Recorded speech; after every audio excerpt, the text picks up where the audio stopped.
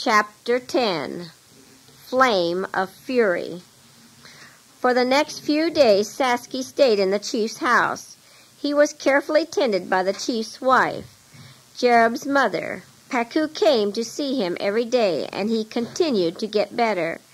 It was a full week before he slept in his own house again, and even after he began walking about the village, he still spent most of his time with Jerub. These two enjoyed talking, and Sasky was not yet strong enough to work. A trader had come to the village of Broken Light the day after Rajan left. He was a half-caste, a Chinese Malay. He was hunting for Kajang. The people of Broken Light were skillful at making fine Kajang. The palms whose leaves are used for that purpose were especially fine on that part of the mountain. The Kajang is prepared by sewing palm leaves together into sheets. Threads of rattan are used for the sewing, and when the sheet is finished, it may measure as much as 1.5 yards square. It is of double thickness. These palm leaf sheets are used for many things: for walls of houses, roofs of temporary shelters in boats or gardens, booths at the outdoor marketplaces, roofs of buffalo carts, and for covering anything that needs protection in that land of heavy rain. The trader offered a good price for 1,000 sheets of Kajang. The village people were greatly pleased and set to work gathering the palm leaves, sewing them into sheets, and drying them in the sun. As the sheets were finished, they were stacked under the chief's house, because it was larger than the other huts in the village, and also because the trader held the chief responsible for filling the order. The men, of whom there were about 30, gathered the leaves, while the women did the sewing, the drying, and the stacking. For days this had been going on, and while Sasky sat with Jerub in the room above, they could hear the rustle of the Kajang sheets as the women worked with them under the house. The job was almost finished now. Sasky looked down through one of the wide cracks in the bamboo floor. "They have filled it solid under half of the house," he said. "Now they are putting it here, so we can't look much longer." "I wish I could go and gather palm leaves." "I would like to go too," Jerub said, "but it will be another 2 weeks before I can begin to walk. Rajan said so." He looked down at his splinted leg with a frown. Jerub tried to look down through the floor, but the splint on his leg bothered him, so Sasky kept him informed. Kuning, who seemed to know the trader, was bustling about everywhere, overseeing the work and telling the women how to store the finished pieces. He appeared to have forgotten all about the God teaching and his hatred towards it. The two boys talked constantly about God and the coming baptism and little Vivi. The day had been fixed now. It was to be 3 weeks from the next rest day. As the boys talked, their interest grew, and their faith grew too. "Why don't you get baptized too?" Jerub asked Sasky one afternoon as they talked together. "You believe in God." "I believe that God is here. I have heard him speak to me. I know he is powerful and kind, but my heart still flutters about like a bird in a net, struggling to be away. My trust is not quiet and sure like yours." Jerub thought about this for a little while. "Does your heart long for God?" "When I am in trouble, yes, my heart longs for God. But you long for him at all times. That is why you are ready, and I am not." Sasky sighed. The boys knew when the rest day came. Rajan had shown them how to count the days and remember the 7th one. On this day they sat in the chief's house, singing snatches of songs that they could remember and talking about what they had learned of God's word. The chief and his wife joined them and laid aside all work for that day. The Kajang sheets were all finished. Tomorrow the trader would send coolies to carry them down the mountain to the marketplace at Inam. They were all stacked in neat piles under the chief's house. The sun was almost down when Uncle Sobat called at their door and came in to greet them and sit with them. "We thought someone from Singing Water should come to see you before the rest day is over," he explained. "I will stay until tomorrow morning." Then Uncle Sobat began telling them all that had taken place in his village this week, and they told him all they had been talking and thinking about, and they asked him many, many questions. "Why is it that no one is walking about the village? Is everyone gone? It looked deserted when I came," Uncle Sobat said as he stood up and looked out the window. The chief said, "The people have worked hard for several days, gathering palm leaves and sowing Cajun. They are tired. I suppose they are resting in their houses."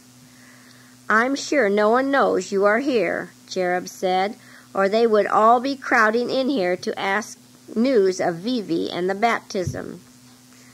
"I'm tired too," Uncle Sobat said, settling himself on a mat. "We will just have a quiet time here by ourselves, and if no one knows I'm here, that is good. We have much to talk about." So the sun went down and the oil lamp was lit. Paco came over to see when Sasky would be coming home. He stayed for a little while, and they all worshipped there, gathered around the lamp in the middle of the floor. Even Pacu bowed his head and listened. Then Sasky and his father went home. Uncle Sobat said he would sleep in the chief's house because he wanted to visit with Jerab a little longer. That night it rained. The village slept. The sheets of mist and drizzle that shrouded the mountain hid all the stars, and there was no moon. Sasky listened to the gentle beat of the rain on the roof. Peace filled his mind, and he slept. It seemed to the boy that he had scarcely closed his eyes when he was awakened by the noise of many people shrieking from all over the village. It sounded above the patter of the rain. They were calling, "Fire! Fire!" Sasky's first thought was to question how anything could burn on a night like this.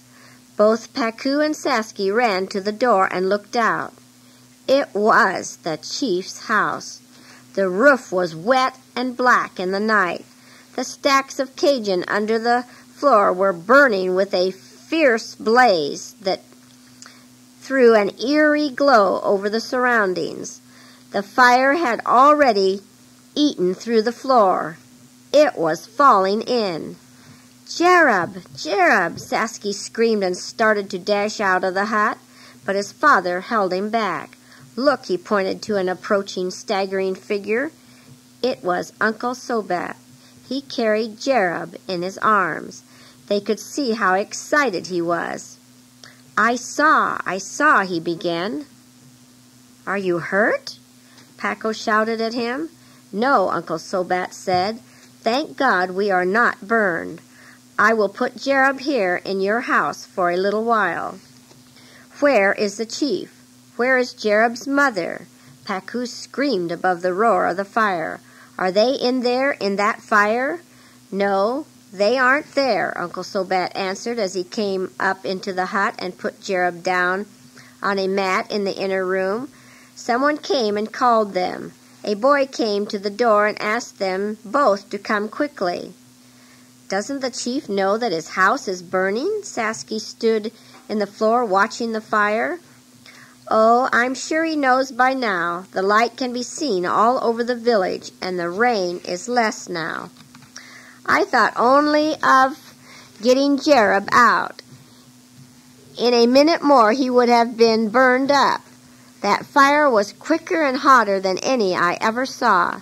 He couldn't possibly have gotten out by himself." The village people were running around the burning house in wild confusion. Paco and Sobat went out among them. Sasky stood in the doorway and watched. He told Jerab what he saw. The building burned quickly, for it was made of bamboo and thatch and cajon. The piles of dry material under the floor were protected from the rain, and they were tinder dry. They burned in a few minutes with a furious flame that nothing could resist. No one tried to do anything. They scampered about, screaming and babbling in surprise and fright. Then the old chief and his wife came hurrying up. They must have been at the far end of the village. My son, the chief cried in a mighty voice. He tried to dash into the burning ruin. Many hands held him back. Jerub's mother began to wail and shriek. Then the wailing was taken up by the village women, who did not know what they were wailing about. Some of them had seen Uncle Sobat carry Jerub to safety, but most of them did not know whether Jerub was safe. Uncle Sobat pressed through the weeping women and laid his hand on the chief's shoulder. Come, he said. Jerub is safe. Let me take you to him. The old man allowed himself to be led to Paco's house. When he saw his son sitting on the mat smiling at him, he threw himself on the floor and sobbed like a child. It is good, he said. The God of heaven has sent Sobat to save my son. From this day my heart will follow God. Jerub's mother stood beside him with big tears running down her cheeks. She felt of his face and hair. Jerub reached up and took one of her hands in his. It's all right, Mother. I am not hurt at all. God sent Sobat to save me. Who was it that called you away from the house just before the fire started? Pacu asked the chief.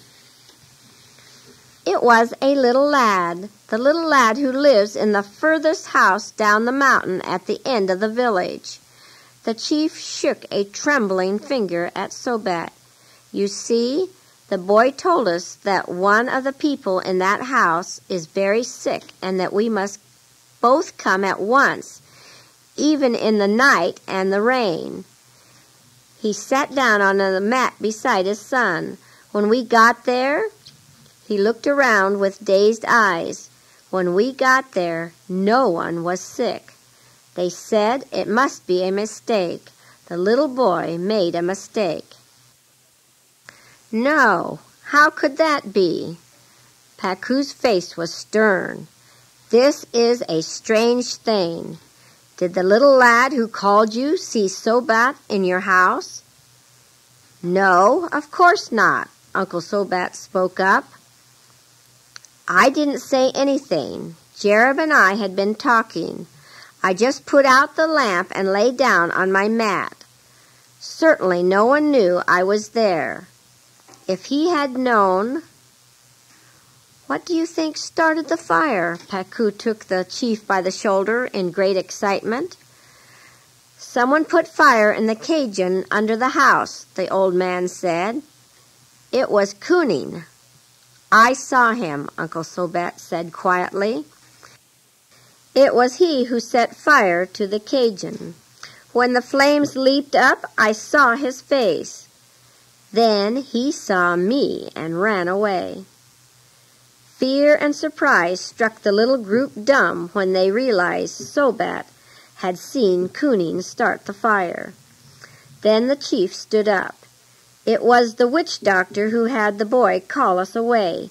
He intended to burn Jerub alone there on his mat. But the God of heaven had already sent Sobat into your house without any person in the village seeing him. Pacu began in a loud voice. He meant to burn Jerub because he loves the God of heaven. He wants to burn him because Jerub is going to be baptized and because the medicine of madness that was made against my son came to nothing and was useless. The chief got more and more excited. He talked faster and faster and lifted his voice higher and higher. The people outside heard him and began to press in the door. When the chief beckoned to them all to listen, And he explained to them what had happened and who did it and why. Exclamations of surprise and anger came from the company. Some wanted to go right then in the rain and hunt for Koonin and punish him at once. But the chief restrained them. He had calmed down now and could talk to them with authority. "Go to your houses and sleep," he told them. "I will stay here in Paku's house. We can sleep in his kitchen. Tomorrow we will begin to gather materials for a new house.